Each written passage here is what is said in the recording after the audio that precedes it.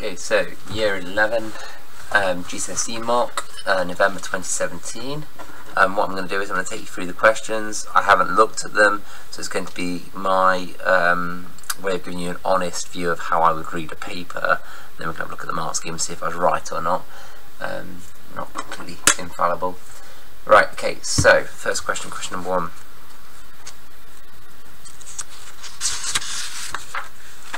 So when I read a question, I always jump to this bit here, but this one's only a short one, so don't need to worry. So the diagram shows the boat pulling a water skier.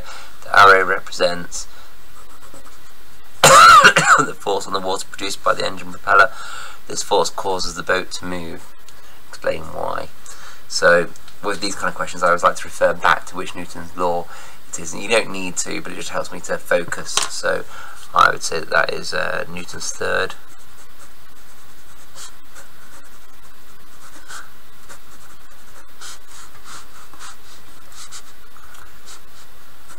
And the water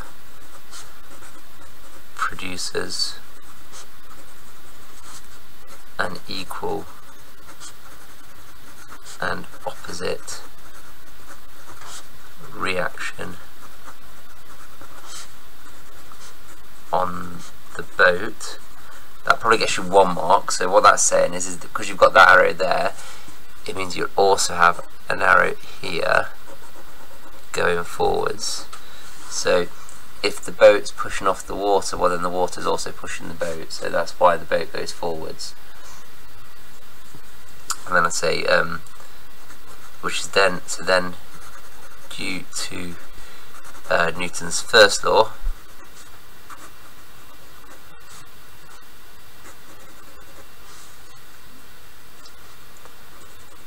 an unbalanced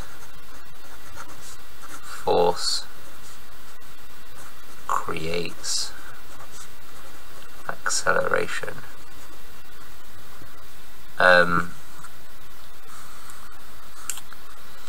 Now it doesn't tell you what the water resistance is, so you don't know if that is accelerating, but it will be to start with until it's got up to a certain speed, at which point the water resistance will be the same as this force here, and in which case that's when it stops. That's when the speed starts. Now you have to be careful with these ones because that looks like it's balanced there, but it's not really, because one of the forces is on the water and one of the forces is on the boat, so both are unbalanced. So the water will go this way and the boat will go this way. So the overall forces are balanced, but the forces on an object are not. Sorry if I've confused you more than what I intended to. Okay, so next up, the boat accelerates at a constant rate in a straight line. This causes the velocity of the water skier to increase from 4 to 16 in 8 seconds. Calculate the acceleration of the water skier and give the unit. Okay, so whenever I'm doing these kind of questions, the first thing I'm going to do is write out the equation I'm going to use. So I'm going to use A equals V minus U, where V is my end speed, U is my start speed, and I'll divide that by T, and then that will give me my acceleration. So that's my change in speed in a certain amount of time, which is your definition of acceleration. So 16 minus 4 divided by 8. I always find it handy if you put brackets on this bit at the top here. I mean, okay, you don't have to, because the laws of maths tell you that you do the dividing by first, but I find that this just makes it less likely for you to go wrong.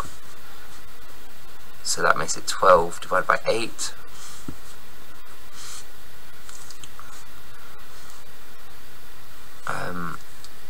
Which is 3/4. Oh no, sorry, it's 1 1/4. And it's in meters per second up here, so we know that those two are in meters per second and per second. So that's how I know what the units are: meters per second per second. That's what that tells me. So I can put in 1.25 m/s/s. Okay, next up.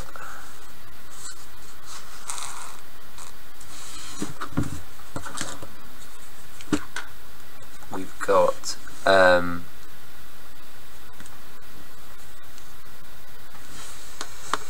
the water scale has a mass of 68, so I'm going to use F equals ma here, just because it's vast for mass and you've got an acceleration, you know what's coming next. So So it's going to be 68 times by, and then if whatever you got for that answer, it doesn't matter what you got, and if you didn't write down something, write down anything, times 1.25, because you'll still get full marks for this one, so you still get both marks for that one.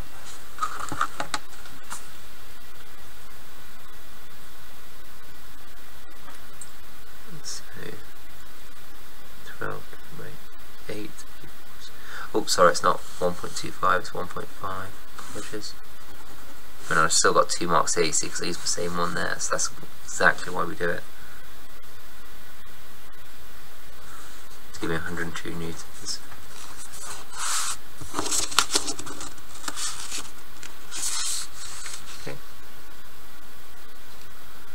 Okay, so question 3.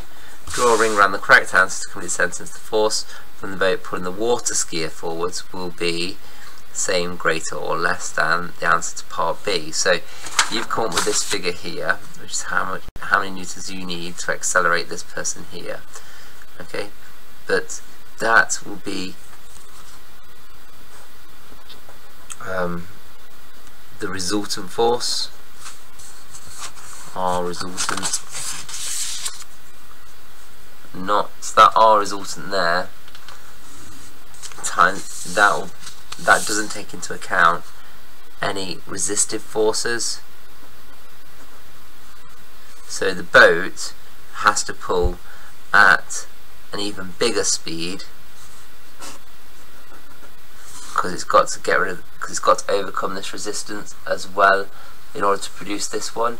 So this force here needs to be even bigger. So this force here needs to be equal to this, is equal to this plus this.